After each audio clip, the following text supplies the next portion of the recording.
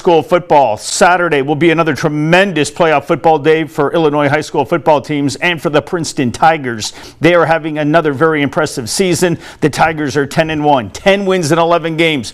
Excellent season indeed for head coach Ryan Pearson. He has his team clicking. Nick Cousin has more on the showdown with Montini Catholic Saturday, 1 o'clock. Here's Nick. The Jungle has become one of the best home field advantages in all of Illinois. Princeton has won 23 of their last 24 home games here, heading into their quarterfinal playoff matchup on Saturday against Montini. It's a different environment, having all those people there, and you know that they have your back through whatever you're going through. So, having that is just wonderful. I love our field. The grass is awesome for us to play on. We've adapted to it, and it's nice having those big bleachers where your fans are on one side, and on our side it's nice and quiet. Our kids, just love the atmosphere that our home games are here, and to get an Elite Eight matchup, with a big, Catholic school power that's coming out of Chicago. You honestly can't ask for anything better than that. That one loss came in last year's quarterfinal.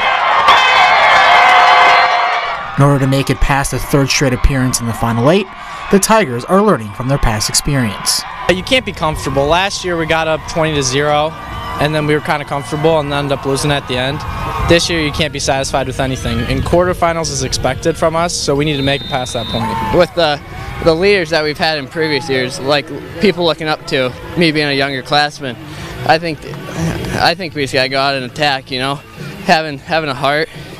And with those kids, they showed us a lot. Get a chance to kind of see what it's about, get a chance to experience, the magnitude of a game like that. I think that experience, certainly, pays dividends for what we have this year. The Tigers' defense has posted 6 shutouts this season, while the offense has scored over 35 points 8 times. Those totals are key to make success. We have a great offensive line.